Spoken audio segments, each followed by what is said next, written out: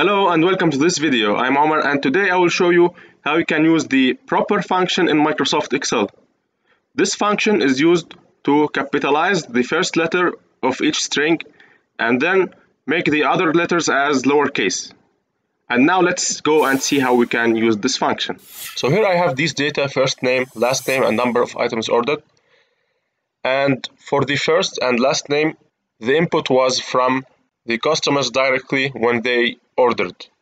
And as you can see, customers are using different formats to type their name. For example, some are typing their last name fully capital letter, some are including capital letters in the middle, some are using the small letters in the beginning of the first name or last name.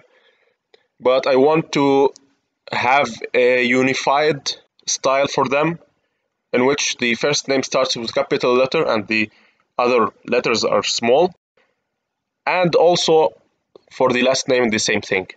So first I will type equals proper, and I will select all the cells that I want to apply the proper function on, and I will press enter. And as you can see, all the first names and last names now have this style in which the first letter is capitalized and the other letters are small letters. And as you can notice, the numbers are not affected by the proper function and they stay the same.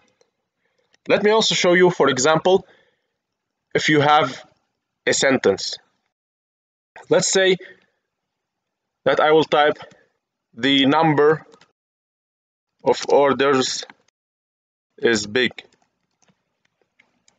and as you can see, all the letters are starting with a small letter.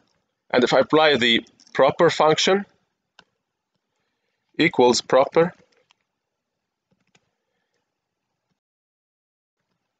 now you can see each word is now capitalized at the beginning. And now let's say that I have dates. For example, the deadline for a certain delivery is 23 March 2022.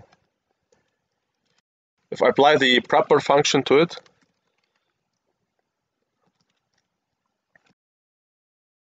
it will mess up the dates. So we should not apply the proper function to the dates. Same thing if I have $1,000 here, and if I apply the proper function for it,